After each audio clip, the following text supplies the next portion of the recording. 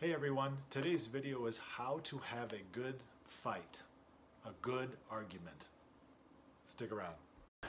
I got a question for you today. How do you handle personally intense, crucial conversations? Intense, emotionally heightened conversations. Are you good at that? Or are you bad at that? I had an opportunity today to sit in on a meeting. It was a board meeting of a small company, only 5 people there. And a couple of the people started getting a little upset with each other, and so I was operating as the facilitator, the COO, and so I was able to watch and observe, and then I started noticing a lot of things that were being said that were hurtful to the other person. And so we basically got totally off topic and started just flinging accusations at each other. Can you tell that it probably didn't go well?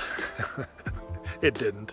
But I was able to facilitate the meeting and help people calm down a little bit and understand what the grievances were, what they were mad about, and what are some of the options that they could take to further get better understanding and move forward and help get the decisions made that we were sitting down to make.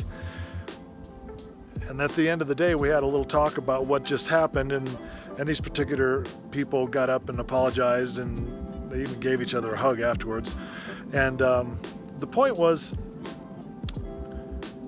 you could tell the emotional maturity of certain people in a conversation when they're always hurling accusations at someone else.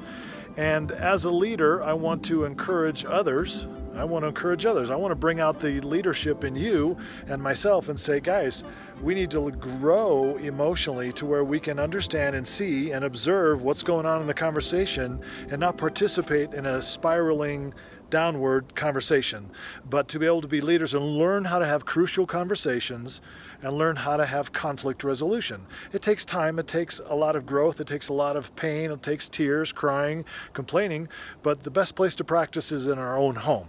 And so my wife and I have wonderful opportunities all the time to practice that. And it's not easy, but we can all get better if we focus on getting better. And that's what we're called to do as leaders.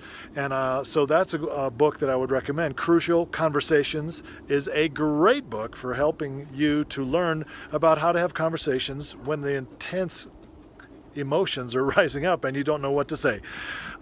So it's a great book, and I just want to encourage you guys to focus on leading yourself before you can lead others. We all have to grow. I have to grow as a dad, as a husband, as a business owner, and we have to focus on improving ourselves before we can lead others. So leadership starts with leading yourself. So that's it for today. Have a great day. Be blessed. Bye.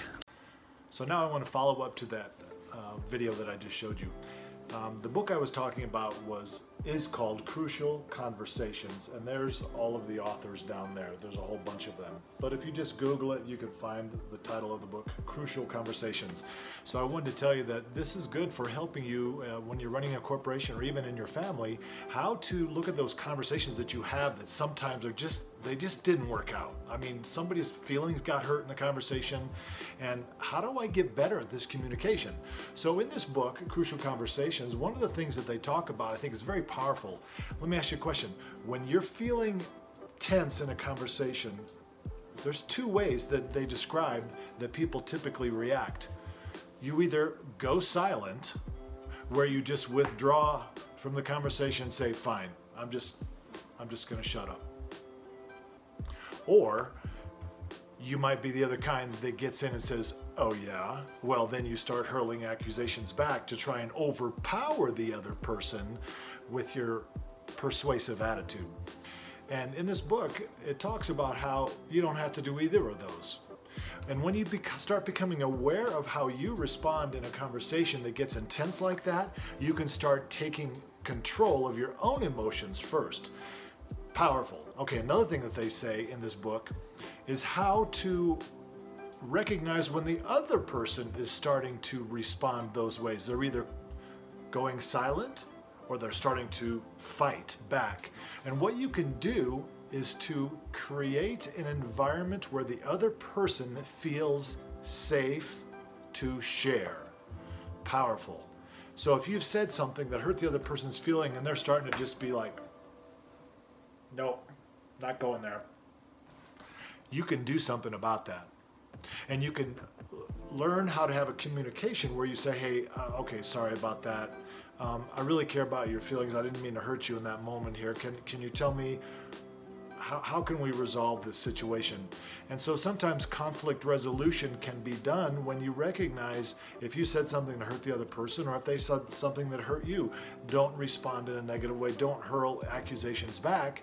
But this book really just kind of helps you learn about how do you respond in that situation and how do other people respond. And you can start becoming aware of it, and you can do something to have better conversations.